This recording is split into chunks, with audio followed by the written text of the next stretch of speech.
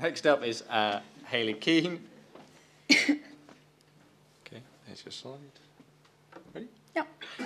Okay, the Amazon rainforest is one of the most important ecosystems in the world, containing over 40% of global biodiversity, including many endemic taxa.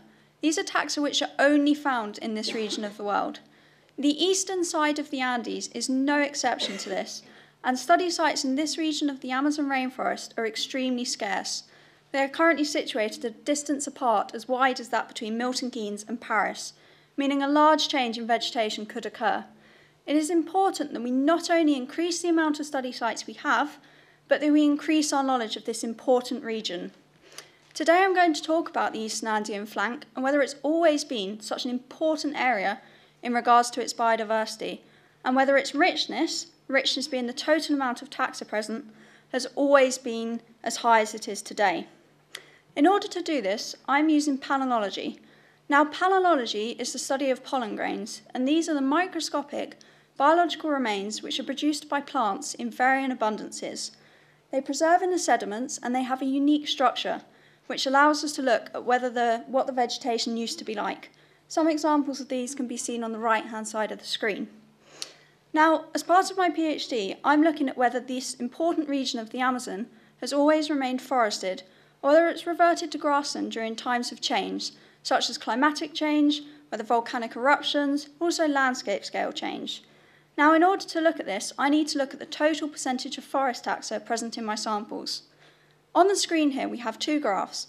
We have a percentage of forest taxa, represented by the green, and then the total richness, represented by the grey graph. The total percentage of forest taxa and the richness graphs both have layers on them. The blue layers represent landscape scale change, in this case a river coming through the environment, and the grey layers represent volcanic eruptions. Now, from the percentage forest taxa graph, so the green graph, you can clearly see that during the 150,000 years spanned by my samples, that the percentage of forest taxa did not fall below 80%, strongly suggesting it remained forested. Although the richness on the screen does have some variations in response to these drivers of change.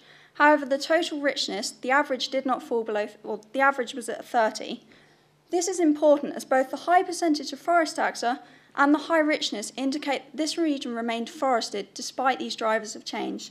This gives us an important idea about how best to protect this region in response to future drivers of change and how to conserve the important biodiversity found within it.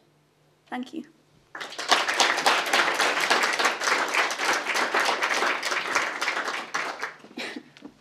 Brilliant. Thank you very much. Hayley, questions? Question? No, only one. At the back? Yeah. What kind of environmental change would you imagine would change